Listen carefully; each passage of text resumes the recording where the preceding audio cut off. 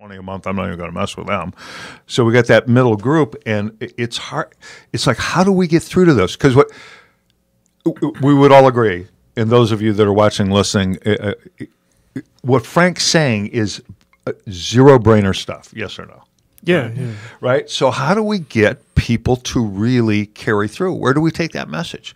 Do we take it to the dealer? Do we take it to the to executive management, middle management, or do we take it to the source of the? Do we take it to the 24-year-old kid? All of the above. Yeah, you have to take it to everybody because it's everybody's.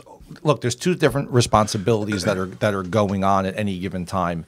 Let's just use the dealership as an example. Okay, there's two given responsibilities that are going on at any given time. There's the one responsibility to the business, right? Okay, and then there's the other responsibility that each person has to themselves, right? Okay, no matter what, because more than likely that person is not going to work at that dealership their entire life, correct? And more than likely that person is not going to own that dealership where they have the biggest stake in the game, correct? But we all have the biggest stake in the game in ourselves. Right, okay. So no matter what it is, we all have a responsibility, right? Right. To progress. And we all have a responsibility to succeed.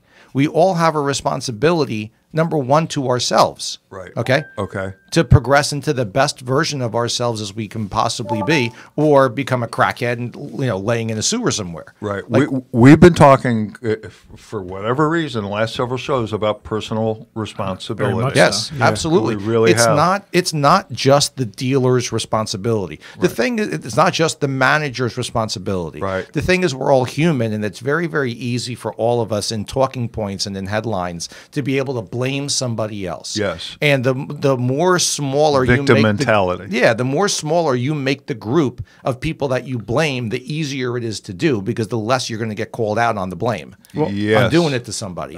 So it's very easy to say dealers are stupid and this and that, right? Right. It's very easy to do that. There's only 16,000 of them. Right. Okay. It's very easy to say managers are fucking lazy and they don't take care of their salespeople and they don't train and they don't this and that. There's probably only I'm guessing 130,000 of them. Right.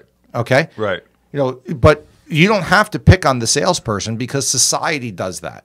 Yeah. Right? Name one instance in popular culture in the last 50 years where a car salesperson has been put in a positive light. Yeah. Yeah.